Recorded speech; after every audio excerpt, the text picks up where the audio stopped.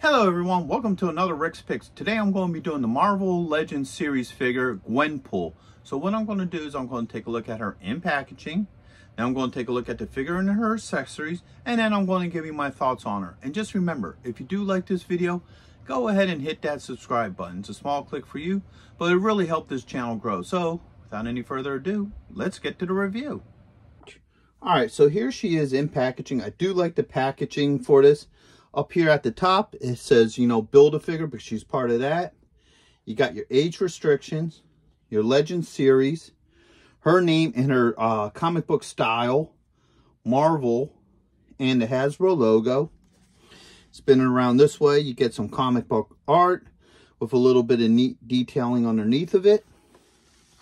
On the back here, you get a little bit about her, Marvel Legends, her and her accessories, everybody that's part of this lineup, the Build-A-Figure, and then your legal here.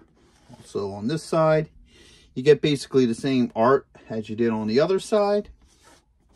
Look at the top, you just have a G there, and then the bottom is the rest of your legal and SKU. So, with all that being said, let's open her up and see what she's about.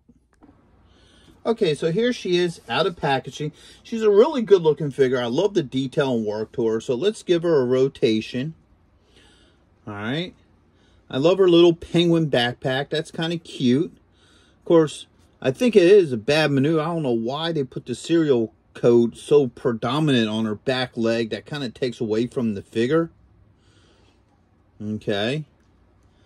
So I think that was a bad choice. Usually they put a code like that on their feet. I don't know why it was put there, but oh well. So with that being said, let's take a look at her points of articulation. So let's move these arms. All right, her head does spin. Okay, she has a shoulder joint, an elbow joint, and a wrist joint. All right, she does have a swivel there as well. And put her arms up. She has a swivel underneath the breasts. She doesn't have a belt line swivel. Okay. She has a thigh joint and a swivel there. All right, a knee joint. She don't have a swivel at the boot, and she does have an ankle joint. Okay. So, get her back down into position. She does come with a couple of accessories. All right, so she comes with 2 swords. 1, 2. All right. An alternate head. Okay. 4 hands, so she has the peace symbol, a sword hand, or actually this looks like a gun grip hand. All right. This hand as well. Another hand. And she comes with a cell phone. Okay. Now the cell phone's a little disappointing because all the cell phone really is just a black piece of plastic. Alright, it would have been nice if they would have at least given it a screen of some sort, or, you know, just something to, you know, make this stand out. But other than that, it's just a black piece of plastic. So that's a bit disappointing. All right. And as you saw before, these hands here, you know, you get her in position and she makes the heart shape kind of thing. Forgot how she was like that. Oh, there you go. So you put her like this. She makes her little heart thing. So let's take a look at some of these accessories of hers. All right. So let's see how well some of this stuff works. First off, let's see how this other head works. Pop that head off. Okay, that pops on good. No issues. Let's swap some of these hands out. Okay, we're going to take this one. Yeah, just do that. All right, So that's a gun hand. And take this one off.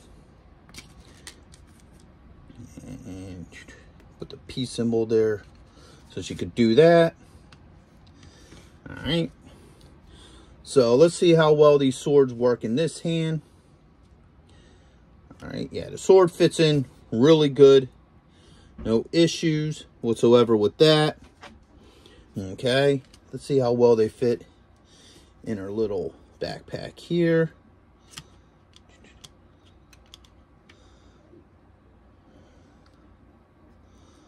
All right, got to push down.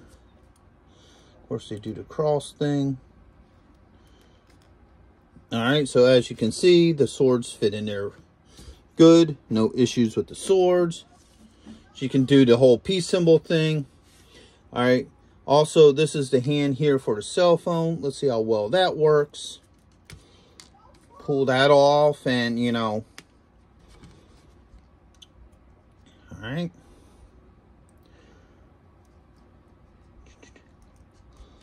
There we go. Oops. Trying to get that phone in there. So, all right, there we go. You can get the phone in there.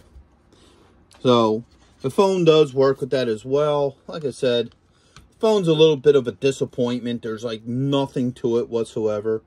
Her whole little outfit's cute. So overall, she's a good looking figure, you know, other than the factor that I think that cell phone could have used just a little bit more deco to make it pop and make it a worthwhile piece. And also the factor that they put her codes right on the back of her leg.